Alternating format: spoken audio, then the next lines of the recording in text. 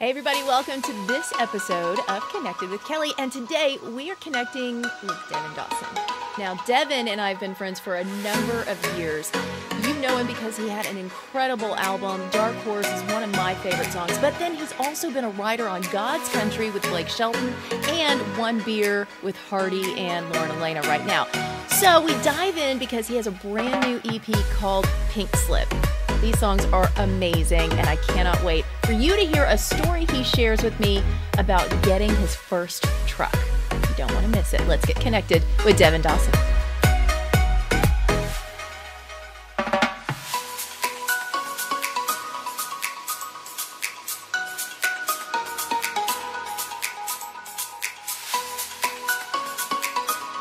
All right, Devin Dawson. Friend, listen, I was going down memory lane and I'm like, when did we meet? And I thought, when was it? Taylor Swift concert. Oh man, the one that we went to go, just like friends and family ticket and go see her. Cause she had our video in like the pre-show in Nashville. Yeah, I know, it's crazy. I got that James So it's gonna be forever, dream. or it's gonna go down in flames. You can tell me when it's over. Isn't that crazy? And I just really thought, man, if I could just fast forward and look at what you're doing now. I mean, did you know back then, did you know this was the path and this was where you were going to end up? I mean, there's no way to know that, you know what I mean? I definitely had things I was shooting for and mountains I wanted to climb. And so I think I knew I had in my heart that I wanted to have a chance to say something, but I didn't know I would ever have that chance. You know what I mean? And so I'm thankful for what Taylor did to kind of put me on the map and give me an opportunity to say, okay, what do I want to do now? You know what I mean? Like, do I want to sing? Do I want to have a voice on stage? Do I want to just write songs? What do I want to do? And I have a chance to do both. And that's something that I'm always going to be thankful for from her, and taking a shot on a couple college kids that she had no idea about. You know what I mean? So it's pretty dope. It is pretty dope. Okay, so I want to talk about Pink Slip, but before I dive into that, where does your brain fall most of the time? Are you usually in songwriter mode? Are you always in artist mode, but maybe the song you wrote didn't fit for you? Like, how does that all work together? Yeah, the best way I can describe it is I always say I'm 51% artist, 51% songwriter, 49% artist. It's like I usually prioritize the craft a little bit more than I prioritize presenting the craft. You know what I mean? Even though it's still 50-50 for me, like I want to serve the song. You know what I mean? Like I'll write a song every day, but not every song is going to be for me.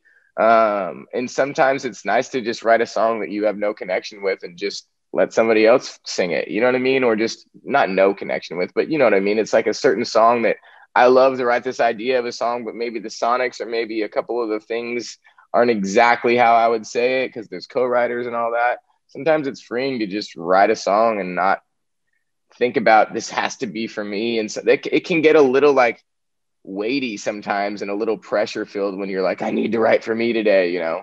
Right. And even through that, sometimes I trick myself into writing one for myself. You know what I mean? This is this overthinking circle that I think a lot of artists go through. But I tend to prioritize the creating of it a little bit more than I do the presenting of it, you know? Well, there's absolutely no doubt in listening to the EP that these songs were absolutely meant for you, that you wrote these songs for yourself and that they are coming from a very personal place. So yeah, let's dive right in with Range Rover. First of all, everybody wants a Range Rover, right? But when I heard it and I'm listening to the lyrics, it took me a second to get in and go, okay, I see where this is heading. I see that this was not the girl for you because obviously it was a total shift. But right when you were writing this, where did that settle in? Was it a collection of experiences that came together, or is there really something that you went through that's pretty close to what this was? I mean, the only thing that I could really describe as far as what I related to from a true story standpoint was that I did get the girl that was down to ride in the truck with me. Because I picked up my wife on our first date in my shitty old 1999 Silverado, probably wasn't as clean as it should have been. You know what I mean? So I got that girl. So I knew where I was going. And I think sometimes with songs, you just got to start with truth and then let the story go where it wants to go and serve the song, like I said. And so I knew where the finish line was already for me. And it was really just about coloring up the story beforehand, you know, but it did kind of come from the inspiration of it. Like just came from a conversation. Like it was me and Ben Rector and Mark Trussell who wrote it. And we were just kind of talking in the early morning and catching up. And Mark had a song in the top 20 and it was climbing. And he's like, I'm about to finally get some money coming in. And he was like, I probably should buy my wife a new car. And we were like, what does she want? And Mark said, I think she wants a Range Rover. And we were all just like laughing about the stereotypical like trophy wife just looking for the Range Rover, you know? And we were just kind of like, I think we liked the idea of conquering the challenge of writing that song and doing it in a country way or in a relatable way. And I think the reference was like a country version of Kanye's Gold Digger. You know what I mean? That was like how we like stated it. And then as soon as I said, all my friends, it just kind of made sense from that first line, you know? But it is asking, you know, it does take a second. It takes you on this journey and then you're like, oh, I see what you did there. You know what I mean? Which that's country music. You let them in a little bit at a time and you tell the story and then you hit them with the meaning at the end of the chorus, you know? And so I'm just proud of that song and you know, the process and the journey it took to create it and get it right and then record it and make it sound the way it should. And I'm proud of that one for sure. It's fun. All right. Tell me more about your truck. You have the song, I Got a Truck. So tell me more. Do you still have this old 1999 Silverado? To my wife's dismay, yes, it's sitting in my driveway right now. It's a 1999 Chevy Silverado, all black, of course, single cab, short bed, but it's got the 5.3 V8 in it. So it's a bigger engine and a smaller truck. And it's just, I love it. I've had it since I was in California. I got it from a lady that I used to work at a feed store, like I was like baling hay and like feeding like horse feed and stuff like that. And there was a lady that I actually haven't told this story a lot, but there was like a lady that was a regular and she would come in every day and get one bale of hay at the end of the night. And one day I was like, why don't you get 7 and come in once a week? You know what I mean? And she was like, well, my husband passed away and I can't like handle 7. I can only handle 1 at a time. And she would drive this truck, you know? And eventually I was like, hey, what if I just drop 7 off, you know, at your house later tonight? I can help you out if you need it, whatever. And so she became a regular and a friend. And then when it came time for me to move to Nashville, she knew that I was moving and knew I was looking for like a truck because I drove a car at that point. Or like I was borrowing a car or something. And there was no way I was going to fit all my stuff into a car driving to Nashville. And so she said, hey, like, I don't necessarily need this truck anymore, really. And whatever you end up selling your car for, like, I'll sell you the truck for that. You know what I mean? And so she was such a big part of my story and even giving a chance to get my stuff to Nashville. And I think that's why when I heard Tim McGraw tell me the story of his truck and how it helped him get his start in Nashville, I just related so much to it. And there was so many parallels in both of our stories trying to get our start in Nashville that it was just like so inspiring not to write it. Like I just couldn't help, but I just went into a trance and I just wrote it, you know? And we used the truck in the video and it's like, it's this whole kind of full circle thing. And it's not every day that you get like an honest, true story. Like, again, like we were talking about Range Rover starting from truth, but really kind of just filling in the blanks and having fun with it. I Got a Truck is in 100% inspired, not even inspired, but it is a true story. You know what I mean? And it's not every day that you get a song like that landing in your lap. And it's not every day that you get to be the interpreter and the vessel for that story and that song. And that song is just always will be a special one for me. So I have to know, have you kept up with her? Have you talked to her? Does she know? I mean, obviously she knows you're, you know, making it, you're killing it now. Yeah. I mean, I haven't talked to her since I left. You know what I mean? I didn't like necessarily have her phone number or anything. I had an interview once that asked me about like what her name was. And I knew her first name. And then I looked in the truck and I found an old pink slip.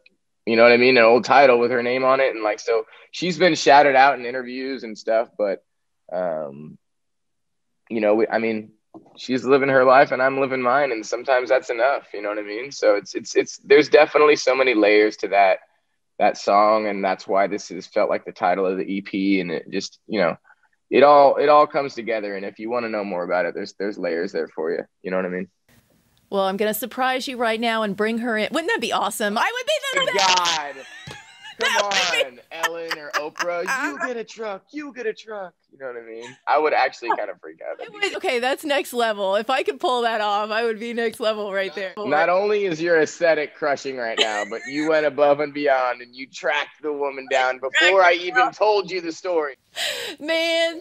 Okay, I'm going to make that my mission, though. That's going to be my mission. Hey, you brought up videos, and the video for He Loved Her with your grandparents.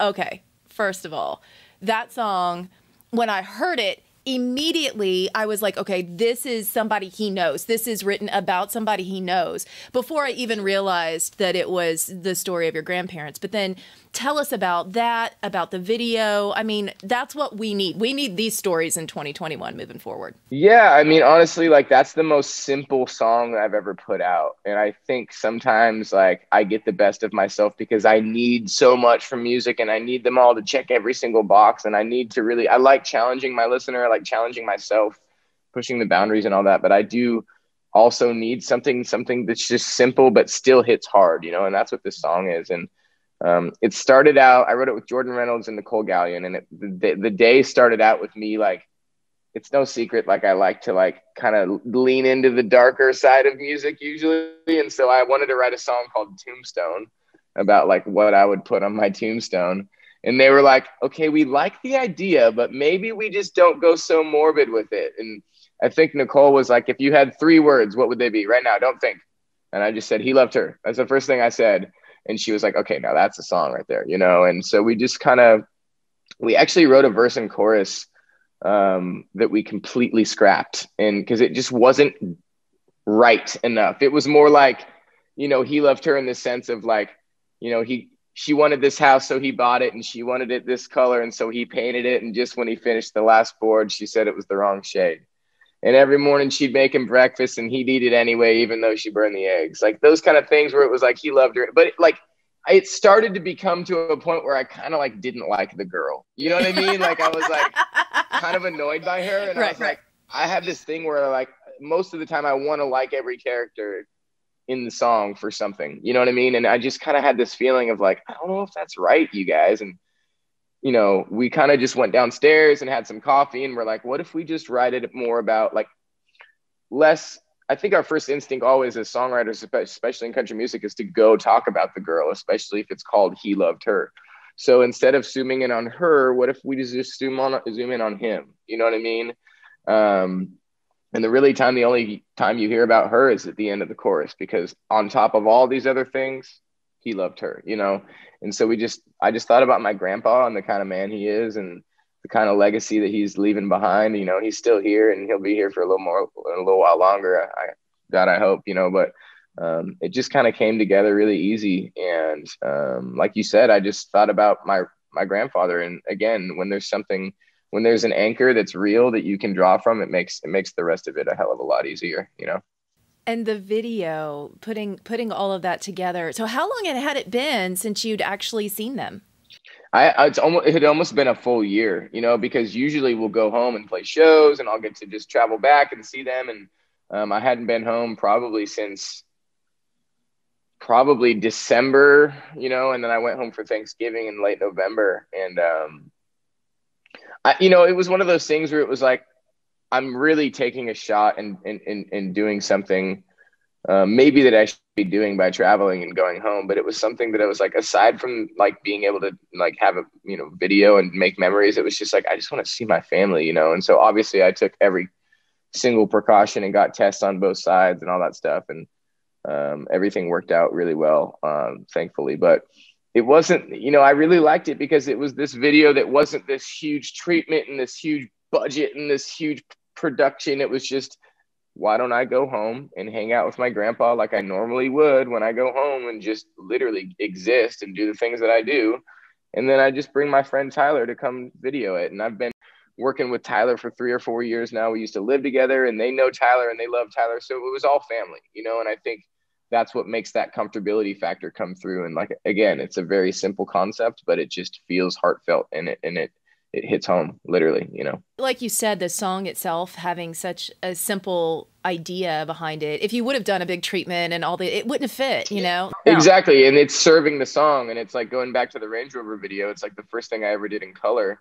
And it was like, yes, so much of my brand is black and white, you know what I mean? But my brand is also songs and great songs. And it's my job to serve these songs. And I could not picture a Range Rover video in black and white. It's not moody. It's not dark. It's not like vulnerable. It's fun and it's heavy and it's catchy and it needs to be in color. And so it was actually one of these moments where I was like starting to feel almost trapped by having to post in black and white. And I didn't want to make it this huge event of me like showing up to a red carpet in like a pink suit. Or I was like, oh, I hate that, you know? And I was just like, well, this is meant to be like, this is actually for a reason and to serve this art, you know what I mean? And so it's like pretty freeing now. Like I'm still like black will always be the star of my wardrobe, and I'll probably still post most things in black and white just because I like the way it looks. But in my own mind, I can do whatever I want now. I'm free. It feels good. I love it. The splash of color that everybody needs. Okay, so since you said, you know, not everything's dark and moody, we have to go straight to Who's Gonna Hold You, because I hear this and I'm like, wait, is this on shuffle? I love it. It's so fun. I mean, honestly, I can absolutely picture this during the summer. Everybody's having a good time. But I also love the juxtaposition of like the lyric. If you were just reading these lyrics, that's not the beat that I would picture going with it. And that wasn't necessarily the music bed either. You know, it was more acoustic and a little bit less tempo. But that's kind of just the magic of Jay Joyce, is that he hears things that I could never hear, you know what I mean? And he makes this track and like he kind of coaches the band in a way that just, it brings the song on a journey. Like it never repeats itself. Every section has a moment and an intentionality without stepping on the section before it or after it. And it's just groovy, you know what I mean? Like I've always loved groove, but I think like it's sunnier than I usually get. It's almost islandy but it has this steel guitar, which is country, but then it kind of feels islandy. I don't know. It's just this really something I never heard before, you know? And it's also one of those things that I love to do where I like trick my listener into like digesting a really big concept. It's like kind of a spiritual thing. It's like when everything else is gone, like who are you going to be? Who's going to be there for you? You know, when you can't lean on your career anymore, you can't lean on the way, whatever it is, it's like, who's going to be there for you? And obviously it kind of came from this conversation I was having with my wife's father about like spirituality and God and stuff. But I kind of put it into a little love song bow and like kind of trick people into just not thinking too much about it. But again, if you want to go deeper, it's there for you. You know what I mean? So I like that one. Okay, so let's talk about just overall where you are right now, because I feel like just in knowing you for a number of years and talking to you, I feel like you're happier than you've ever been. Is that true? Oh, yeah, absolutely. It's so cool because like that's something that I think was important for me to like say in these, you know, interviews and stuff, but I haven't even had to say it. You know what I mean? Like the people that I've got to know over the last couple of years have seen how much I've grown. And it's evident and it shines through in the music, you know what I mean? And honestly, that like was really hard for me because so much of my inspiration and so much of my reason to make music was because I was not in a good place, you know? And that was kind of what Dark Horse kind of stemmed from. But I've seen the world and I've had a little bit of success and I've fallen in love and I've gotten married. And this album is this EP is kind of me trying to make sense of that happiness and like be okay with it and try to understand that like I do deserve that, even though I don't know how I got here, but like I'm not asking any questions, you know? And so it is a little bit more hopeful. It is a little bit more inspirational. I'll always be a Dark Horse. And I know you can expect a lot more ballads from me on the next project because I miss them, trust me. But I think it was important to just put forth like the things that I've gone through in my life in the last couple of years, and the changes I've made and as far as I've come and I've grown. And hopefully it inspires somebody else to know that it's possible for them too. You know what I mean? It's so good to see you, friend. Devin Dawson, Pink Slip, it's out now. Amazing songs, guys. Check it out. Let me know your favorite Devin Dawson song. It can be one that he sings or maybe just one that he wrote for somebody else. Write it below in the comments. And while you're there, make sure that you subscribe and you hit the button. That way you know when new episodes come out each and every week. If you're like moved to the front of the line. It's like your fast pass. Okay, we've got more episodes coming up for you next week. And until then, make sure that you're staying connected with all of the people and things you love the most. Bye.